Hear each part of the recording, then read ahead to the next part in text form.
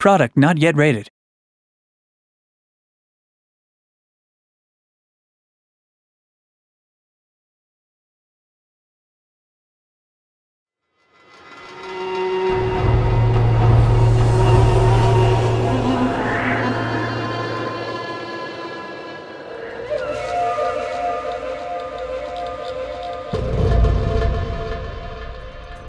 The community was massively important to the success of Sniper Elite V2, and there was such a dedicated following and positive community who were always raving about Sniper Elite. And every time we released screenshots or a trailer, you know, these guys would get in and they were really excited about it, and that just buoys the morale of the development team when they see that kind of enthusiasm even before the games come out. So that is just so important.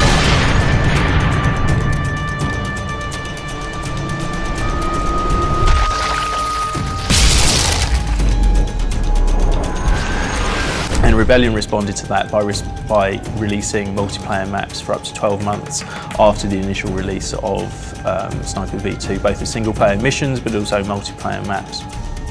And what people perhaps don't realise is that even in those maps we were responding to the feedback. The non-linear gameplay was already something people were desperately craving, and in one of the last maps we released, which was called Nurdorf Outpost, we'd already been R&Ding for Sniper Elite 3 by that time, and that was actually sort of like a test level where we did a non-linear level, so it was much more open, and people really enjoyed that map and responded to it very well. And yeah, it's just interesting that that was already really had a lot of the DNA of a Sniper Elite 3 level, but in the Sniper Elite 2 era. So that was really exciting for us.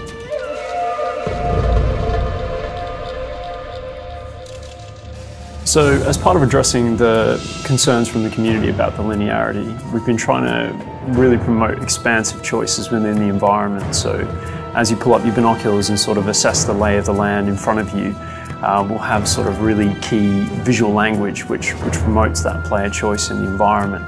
So whether or not you see ahead of you a bunch of like ruins and density in the environment, you might actually decide to stealth down into there and play a bit of cat and mouse with the enemy, take them out with your new suite of stealth kills. Alternatively, you might actually sight a nice ridge line, so you'll move your way up there and sabotage a generator on the way to create a sound mask and then start raining down on them from above. So there's a lot of different ways that you can approach the environment, and we try to really feed back to that by getting information through your binoculars.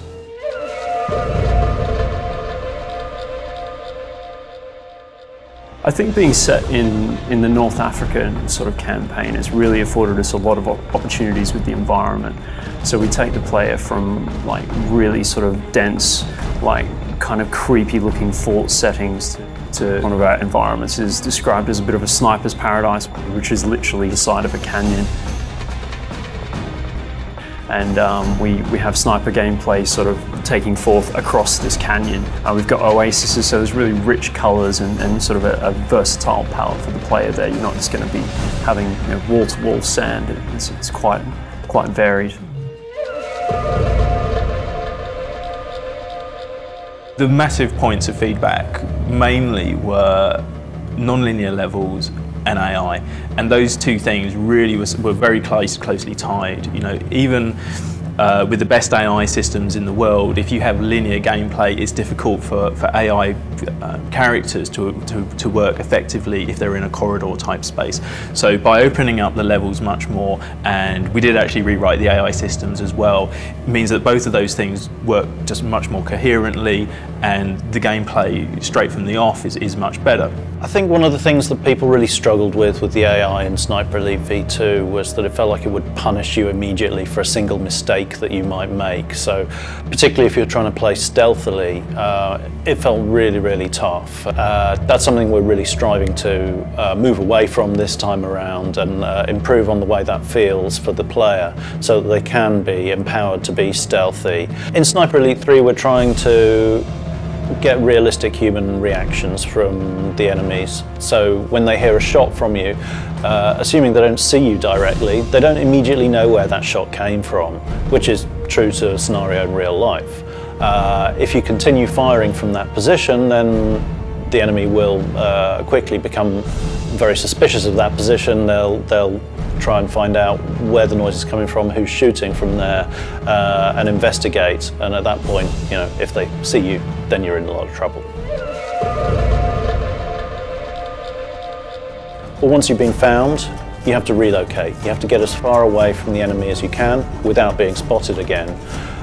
Once you get to the required distance away, then the urgency of the enemy search for you will de-escalate, and they'll abandon their search, and at that point it's more straightforward for you to then re-engage in stealthy behaviour and continue on your way.